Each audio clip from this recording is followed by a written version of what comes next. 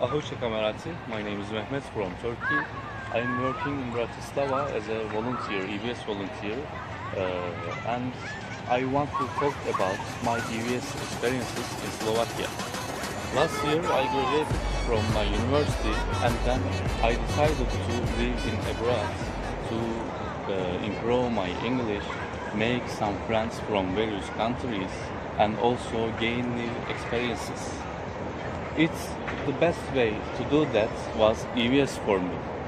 And then I applied some projects and this project accepted to me and I came here.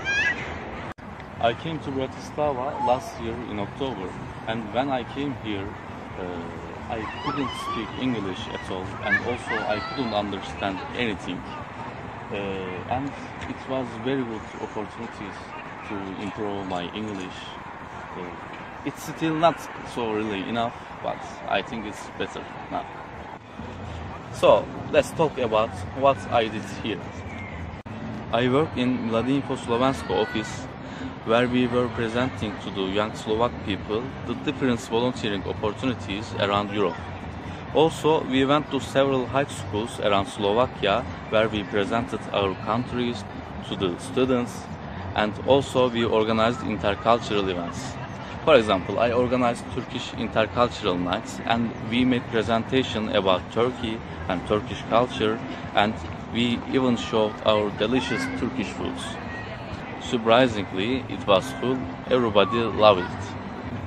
And my favorite part of working EBS was to open my own Turkish language class and I managed to have around 10 students.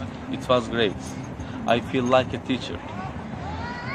By the way, my EBS is not only work. I met friends from many countries and I got to know several different cultures.